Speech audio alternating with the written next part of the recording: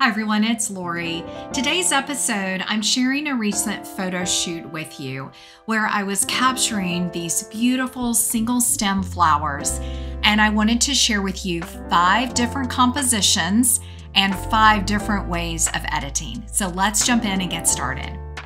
I'm going to start with this composition first. So I love to capture the back of flowers. I think it just gives a different option, a different viewpoint, and a lot of times the details and coloring are really beautiful. Now, I've already done some basic edits. So this was the image before. I did expose for the background, so my flower was a little dark. To remedy that, I already applied a subject mask and increased and opened up the shadows. So I've already taken care of that and wanted to do that before you joined me today. So next up, what I want to show you for this image, my tip for this one is going to be, I'd love to give the image a little bit of this red pink color in the background so that it just makes it a little bit more cohesive. So to do that, I'm going to do a radial gradient. So we're going to click the plus sign, do a radial gradient. I'm going to come over and select kind of right there in the center of my flower. But now what we need to do is click the invert option. Invert is right here on the right. That's going to give the mask to the outside area. I want to keep the feather kind of soft, so I'm just going to bring that area in. This is your feather area. You can see where the dark is going to be your heaviest part of your mask, and then it's going to soften. And I'm going to just put this right over the flower. All right, so now what I want to do is come down and I'm going to add a little bit of magenta tint to that part of the image. You can see how that's doing. Now, I also could come over and I'm going to increase the saturation, but I want to try to draw this over and add some color. So let's take our overlay off. That can be kind of bothersome. But you can see, I'm going to bring this over. I don't want to use the fine adjustment, so I'm going to bring this hue over, to the pink. This is kind of like color grading. So you could also do some color grading if you wanted, but I think it's so much easier to work with your tint slider and just impact that in a really fun way. So, and then if you want, you could take the hue back where it was. I'm going to go ahead and put it back, but I just wanted you to know that was an option. So I think that's a fun way to impact the image, just giving it that slight color there.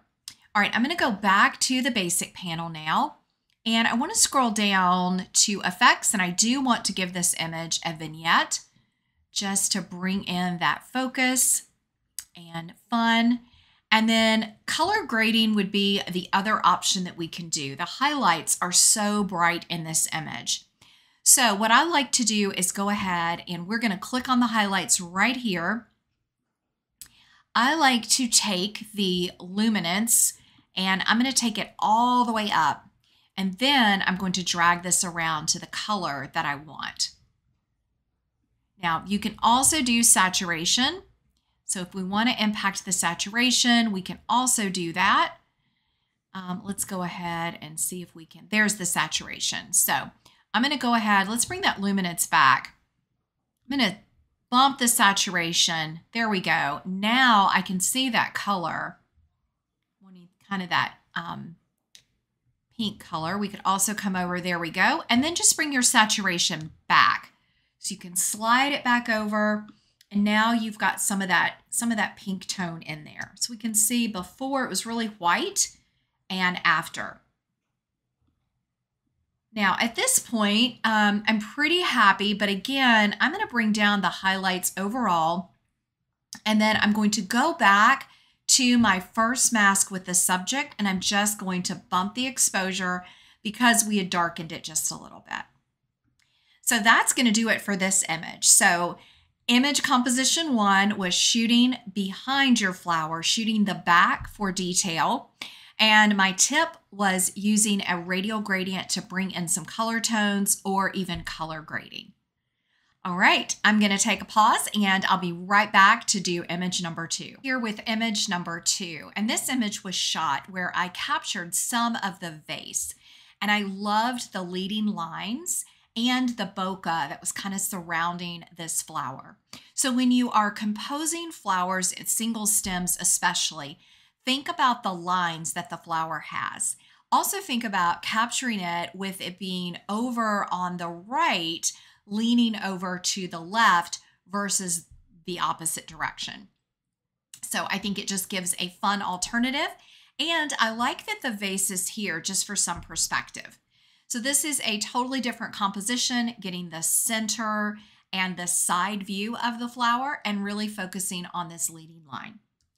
Now, this was the image before, so I've just done some really minor edits. If we go to the basic panel, I opened up the shadows and reduced the highlights, and that's really all I've done to this image. So my vision for this, the exposure and everything is already really nice, but I don't want this glass vase to be as bright. So when you are editing your image, look at all parts. Is there anything that's distracting? And while this isn't distracting, I don't want it to be as prevalent as it is. So we are going to use a linear gradient. So I'm just going to come in and darken that a little bit, and we can bring down the highlights.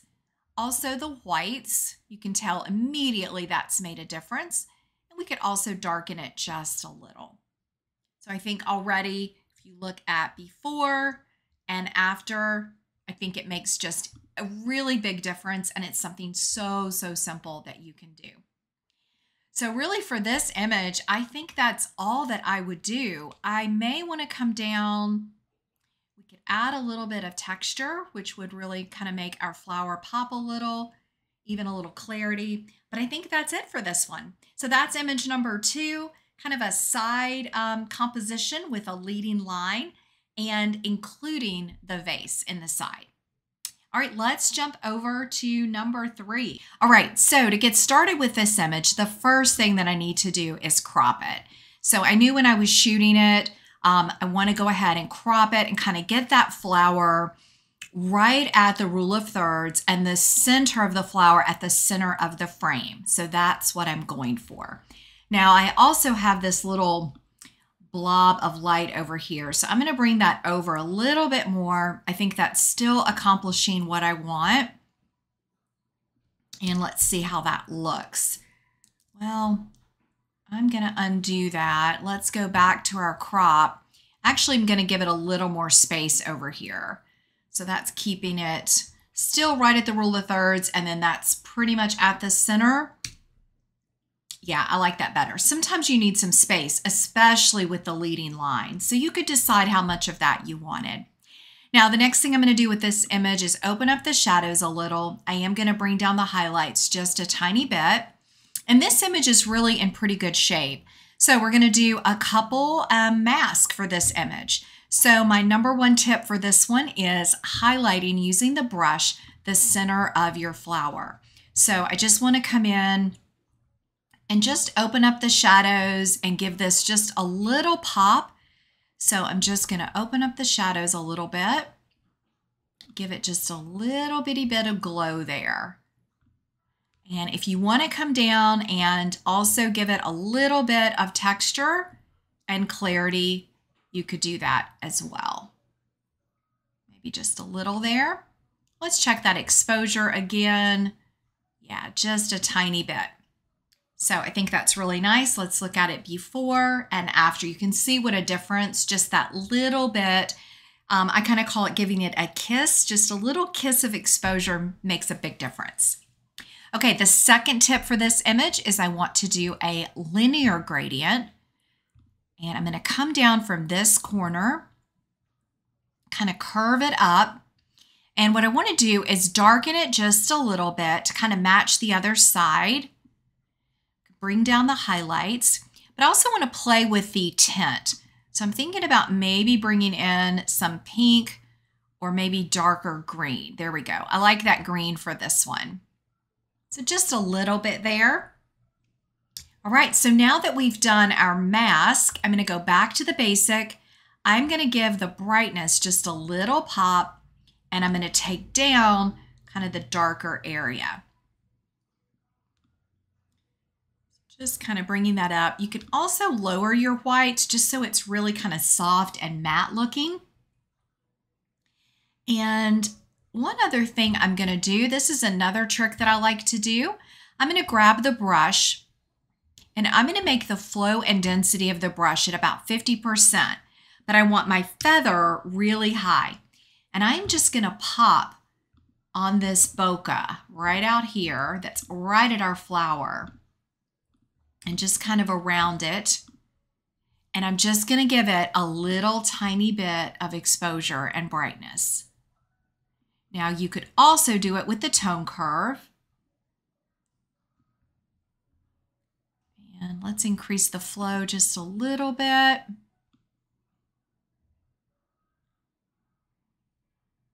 Just going to do just a tiny bit. Whoops. Just to kind of bring a little bit of brightness in this area. I'm just kind of popping it around, really soft, just really intentional. I like the depth, but I just want to pop some of that around so it really enhances it. So let's look at it before, and here's our after image. Just a few quick changes really made a big difference. And if you want to go back, I think I'm going to go back to the mask. And that first mask here, I think the exposure might be just a little bright, so I'm just going to bring that down just a touch. All right, there's before and there's after. Okay, next up, we have a really fun composition. So this composition is very similar to the one that you're looking at, but I wanted to get in really, really close. And for this image, what I want to do is I want to go ahead and rotate it. So you can go up to photo. I'm going to flip it so that it's from left to right, which is kind of standard with, of course, reading and photography here in the US. So first thing I'm going to do is I am going to crop this a lot tighter. And you can decide if you want to crop off some of the petals. So I could bring the image all the way in like that, which is actually what I like. I think that just getting rid of that, bringing it in really tight and letting the story be all of this detail. Now I'm going to go ahead and bring down the highlights just a little bit, open up the shadows. But what I want to do next is probably take this image into Photoshop. I want to really bring out these details and I want to work a little bit on this background. So I'm going to right click, edit in Photoshop. And I'll meet you over there in just a couple seconds.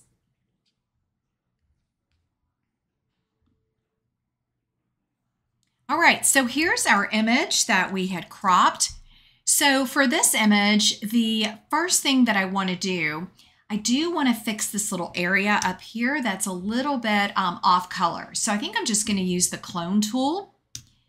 And I'm just going to grab that tool, click the Option key, and I'm just going to make that just kind of go away. Just blend. I want it to look like our petal is just going off the page. So that's the first thing I want to do. Now I'm going to duplicate that layer again. I am going to grab my eyedropper and I want to select this really light pink color. All right, now I'm going to grab my brush. I want to keep the opacity really, really low. My flow, it's about 50%. I'm going to make my brush really large. And I am just going to pop in. You probably can hardly see it. I am just adding some pink, making my own kind of texture around the edges of this image. So just not changing the whole background, but just enhancing it because it was kind of boring. Now what you can do is go grab your eyedropper and select a darker color.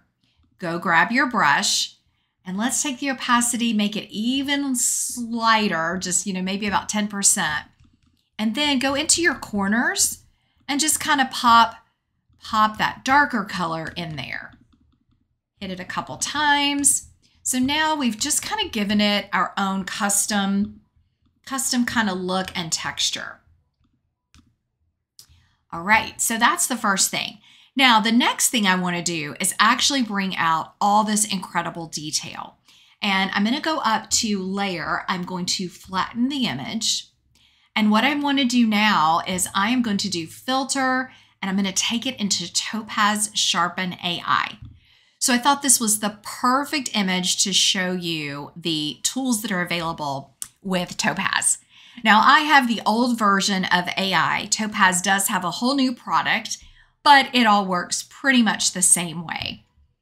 So once you're in here, you can put it on kind of auto, where it's going to suggest what it wants to do for your image.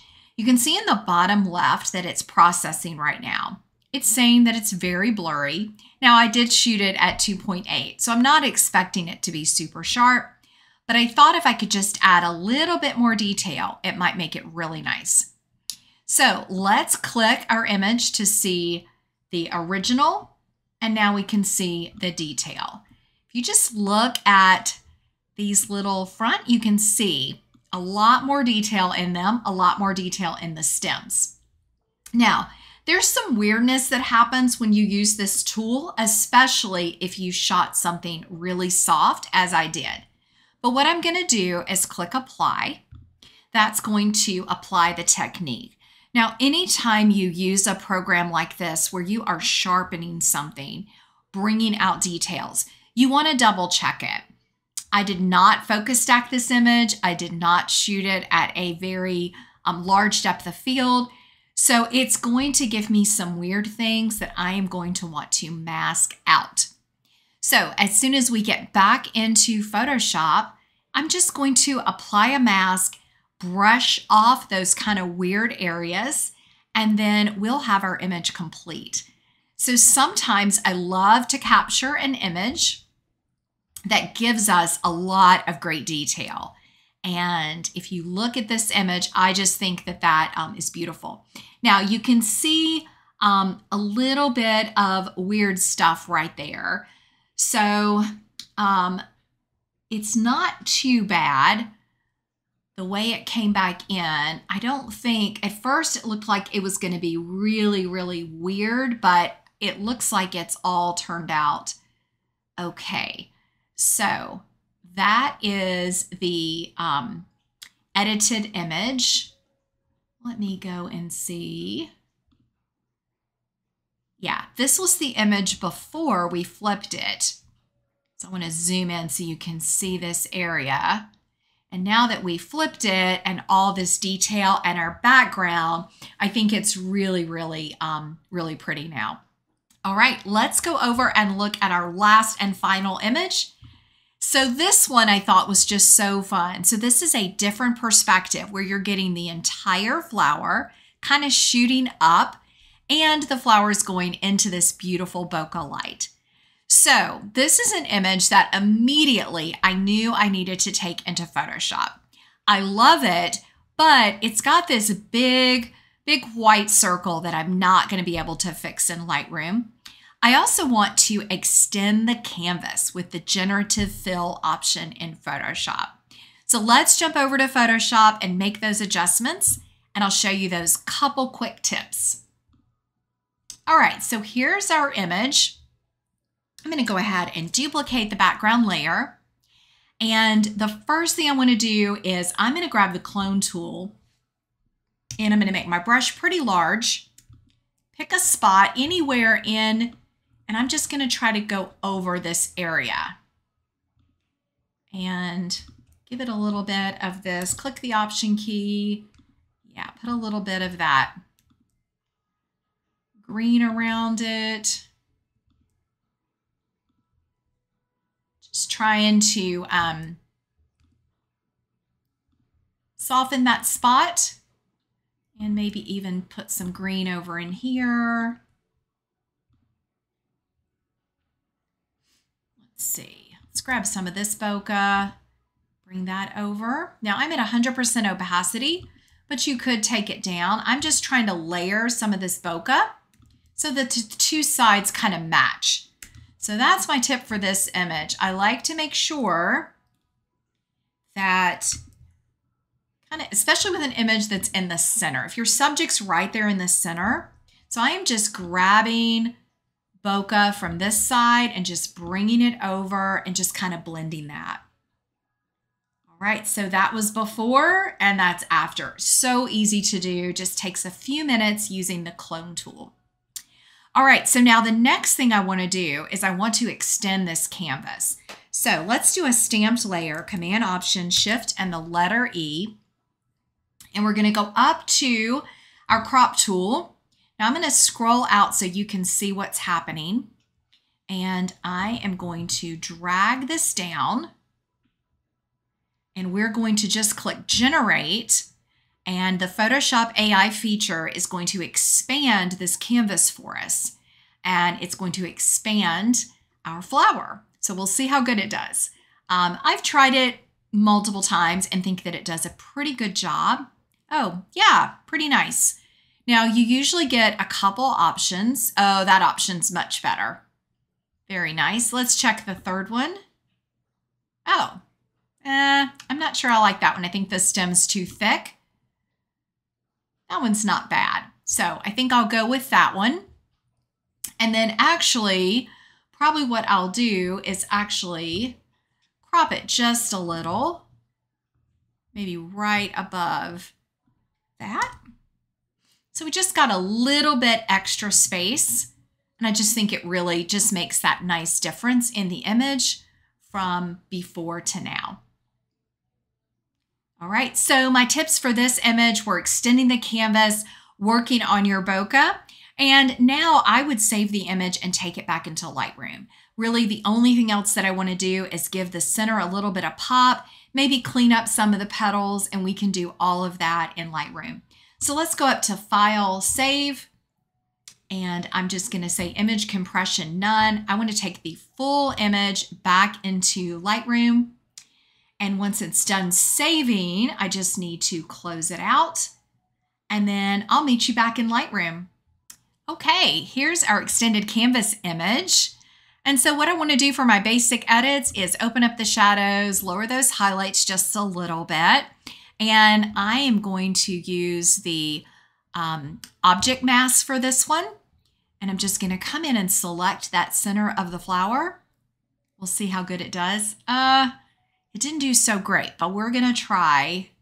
Yeah, that's not going to work. So sometimes that tool just does not work. So what I'm going to do is grab the brush, make the brush smaller using my bracket key. So be sure you use your bracket key for working on your brushes. It makes it so easy. It's on your keyboard. I learned that a few years ago and it's super handy. Certain shortcuts I really like, and that is one of them. So I'm just going to go over this area and enlarge that brush just a little bit, really get this area filled in with my mask.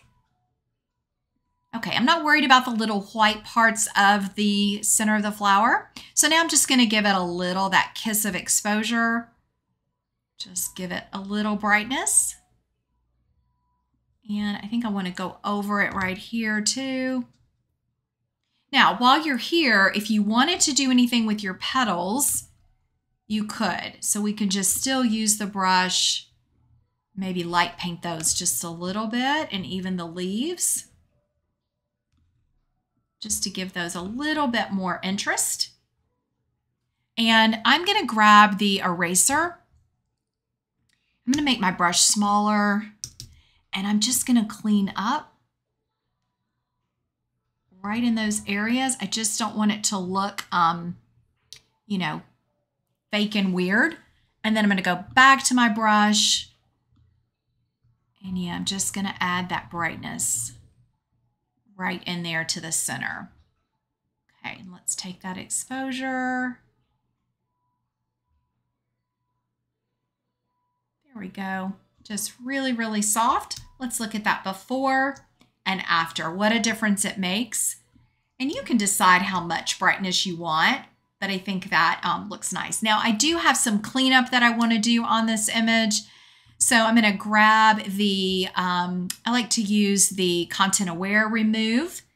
I start with that usually, and I just want to clean up. I don't clean up every flower, but I just don't want the distractions because this is such a beautiful little dancer. I just want to clean that up. So I hope you've enjoyed this episode of looking and thinking about different compositions. So often we get stuck in the same kind of rut. And so I encourage you to think about leading lines, think about perspective, think about different shooting angles. Are you wanting to bring out details or make things really soft? And you can do all of that with one subject and just shoot it in multiple ways. And then try different editing techniques for each image. So today we've covered lots of tips. We've covered various masking and adding color and light.